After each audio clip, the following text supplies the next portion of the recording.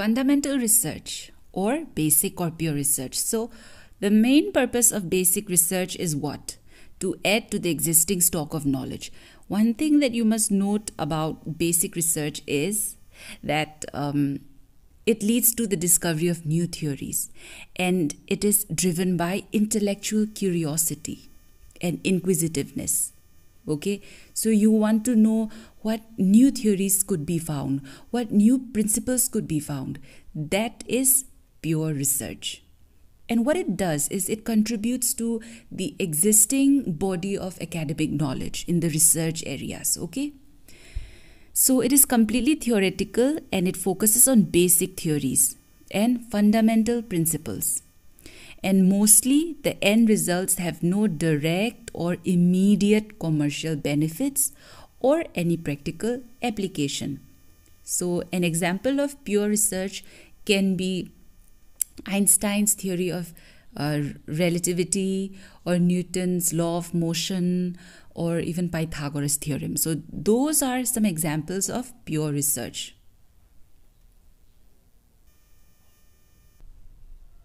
Applied research. So applied research is quite the opposite of basic research. It is done to solve specific practical questions facing the society. The main idea of applied research is practicality and to find solutions to problems. Okay? It is used for policy formulation, administration, etc. See, it's becoming very practical. Always done on the basis of basic research. So basic research forms the foundation of applied research. And it can be carried out by academic or industrial institutions. Findings are intended to have immediate and practical value and can be applied to real-life situations. So our understanding of fundamental research and applied research will be more refined by studying the differences between them, okay? So we have fundamental research, addition to knowledge, and applied research, solution to existing problems. Discovery or invention, innovation or application. Fundamental research is mostly academic, while applied is practical use in solving a problem. Fundamental research is extensive in nature and applied research is intensive in nature. Action research. This is the most asked question when it comes to the types of research. So just pay attention. Action research is a part of applied research, okay? And it is coined by this guy called Kurt Lewin, and he is considered to be the founder of this field. This type of research is to find out immediate practical solutions for a problem of local concern and local applicability. So note the word local. This is very important. It could mean a classroom. It could mean an office. It could mean a school. Okay? And it is not to be generalized, meaning it is very specific. What is true for one group may not be true for another. Whatever is true for that small group may not be true for the whole general population. That is what it means. It is also called cycle of action or cycle of inquiry. Why? Because it follows this process that is repeated over and over again.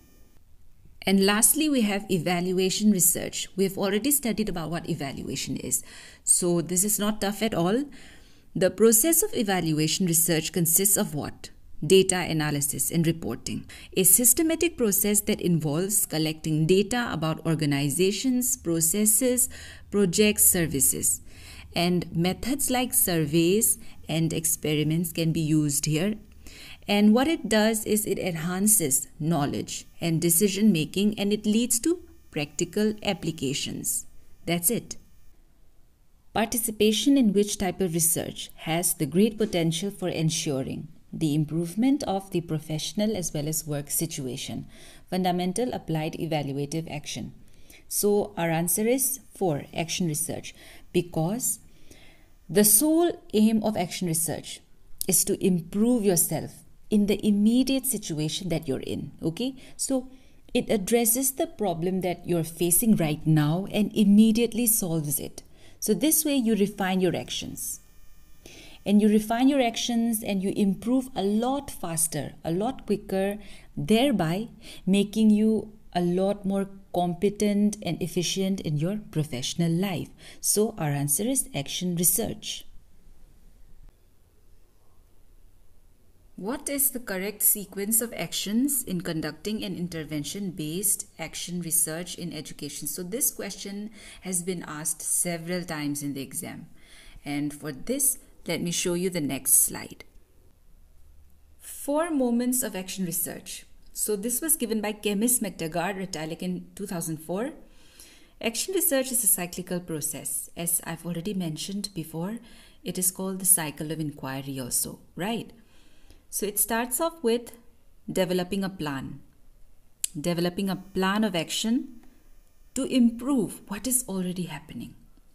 And after that, you act to implement that plan, right? And after that, you have to observe the effects of those actions. And then after observing the effects, you reflect, means to think deeply on those effects as a basis for further planning. So always remember PAOR: plan, action, observe, reflect. So our answer will be 2.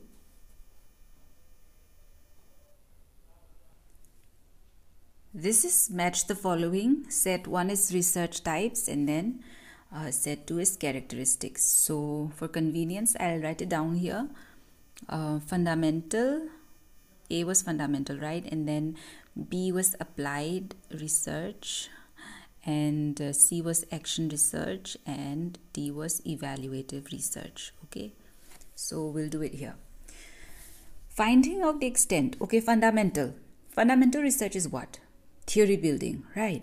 So it's 2. Applied research is using the basic theory for application in various situations. So it will be 4. And action research. One important thing that I forgot to mention in action research in the previous question is the use of intervention. That is why the improvement is very fast in action research. So 3. Improving an existing situation through the use of interventions. E, which is evaluative research. So it will be 1, obviously. Finding out the extent of perceived impact of an intervention. So our answer will be A. A researcher attempts to evaluate the effect of method of feeding on anxiety proneness of children. Which method of research would be appropriate for this? Case study, experimental, ex post facto, survey method.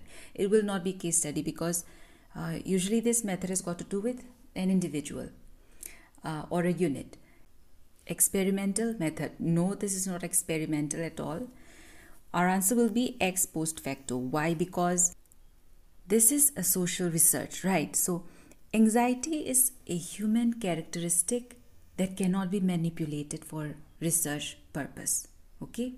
So our answer will be ex post facto method. C. Which of the following research types focuses on ameliorating the prevailing situation? So ameliorating means improving, and prevailing means the current situation, okay? The present situation. So what do you think the answer is? The answer is action research. Very easy. Match the following. So we have to match the various methods with their respective tools. So we'll pick out the easiest one first, okay? D, historical methods. So it will be 1. Using primary or secondary sources. So our answer will be either B or D. So we'll cancel out A and C. Okay, so experimental method. When we talk about experimental method, the tests are universally accepted and are standardized. So A will be 3. So our answer will be B. Ex post facto method will use typical characteristic tests, and descriptive survey method will use questionnaire.